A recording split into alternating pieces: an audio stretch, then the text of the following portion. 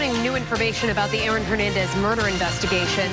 The rules for covering and watching the trial, set to start next month, are out.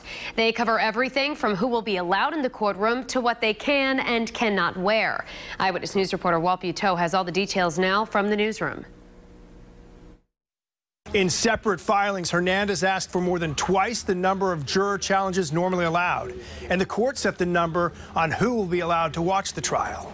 That wasn't just, oh, we went out, we hung out, we had a good time. In a trial that's expected to attract journalists from across the country, 20 members of the media will be allowed in the courtroom. 9 seats will be reserved for the victim's friends and family, and 9 seats for Hernandez's friends and family. That would leave 23 seats for the general public on a first-come, first-served basis, with more seats available in an overflow room.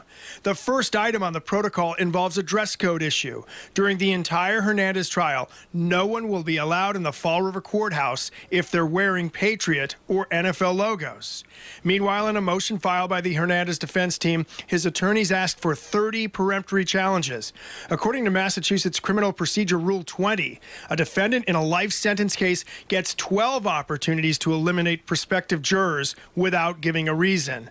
But this defendant's attorney argued he needs more challenges due in part to media coverage, which in the motion they called, quote, caustic and prejudicial and sensational. Jury selection is expected to start on January 16th, with prospective jurors filling out questionnaires the week before that.